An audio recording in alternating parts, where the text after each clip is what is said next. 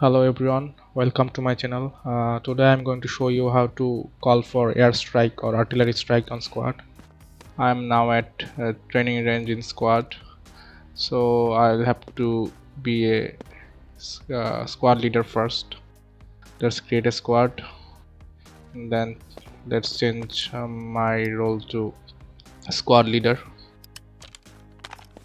Okay, so to have the ability to give airstrike or call for artillery support, I'll have to be the commander. So let's volunteer for the commander. Welcome to the battlefield, Commander. Now I'm the commander. Okay, so let's say we'll call airstrike for this tank.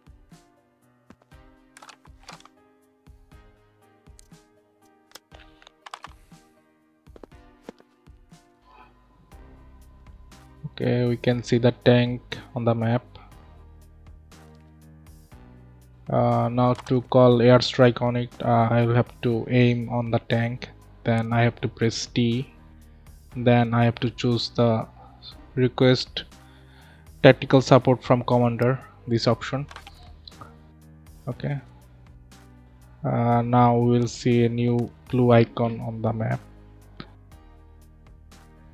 Okay, now you'll have to right click on this blue circle and then you'll have to press the accept button. Then you will have to again right click on this yellow circle, then again you have to press the accept button. Then there will be three options, two for artillery strike and one for airstrike. Let's choose the airstrike for now and we'll have to set the direction. Let's set the direction across the tank. Okay, the direction is set, and now we'll have to wait for a few seconds. And remember that I'm a squad leader and a commander at the same time. So what I've done is first I have requested for a commander support as a squad leader. Then being a commander at the same time, I also have accepted the request of that squad leader, which was actually me. I think the plane is coming now. Okay, let's see.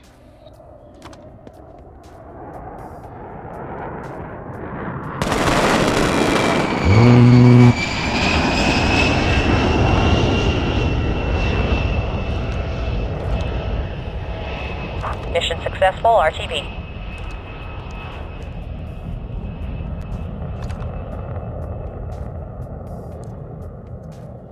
Again, you can also follow the same procedure for calling an artillery strike. Any station! Reinforcements needed on my position!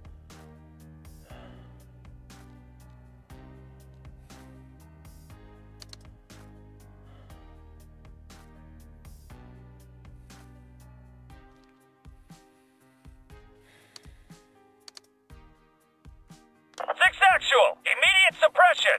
Over!